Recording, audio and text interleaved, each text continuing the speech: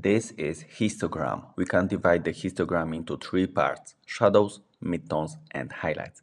If most of your histogram is on the left, it means the photo is underexposed. If it's in the middle, the photo is correctly exposed. If it's on the right, the photo is overexposed. Which one of these is correct? All of them. Let me explain. But first, hi, I'm Martin. I'm photographer at photo studio in Switzerland. For all the links, check out in the description. In this video, I will tell you 3 ways how to manipulate your histogram and why you should try to keep all the pixels within the histogram. Let's get into it. If we lower our shutter speed, photo is coming brighter and brighter, 1/25 of a second, and even faster, 1/10 of a second, and our histogram is on the right. It means our photo is overexposed, even blown out, as you can see on the photo. Second way how we can manipulate is our aperture. We can close our aperture and the histogram is going to the left. It means photo is underexposed. Or we can open our aperture and now histogram is going to the right. It means photo is overexposed and we are losing some pixels. Third way how we can manipulate with our histogram is ISO. At this moment we are on 5000. We can make our ISO higher, 25,000. Our histogram is to the right. It means we are overexposed, or we can lower our ISO. We are lowering ISO and photo is coming darker and darker.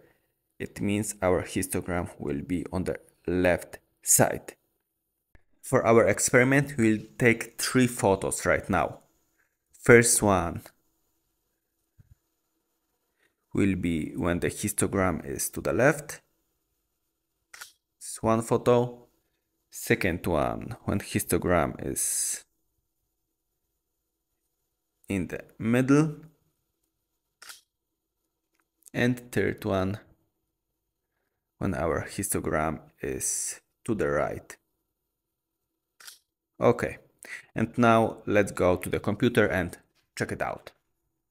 We are now in Lightroom and we have our 3 photos. First photo is almost black. As you can see on the histogram, all the pixels are on the left side. It means photo is underexposed. Photo number 2 looks quite good. Almost all of the pixels are in the middle. It means photo is well exposed. And last photo, most of them are on the right side. Photo is overexposed, almost blown out. And now first reset all 3 photos. So we'll start from the very beginning.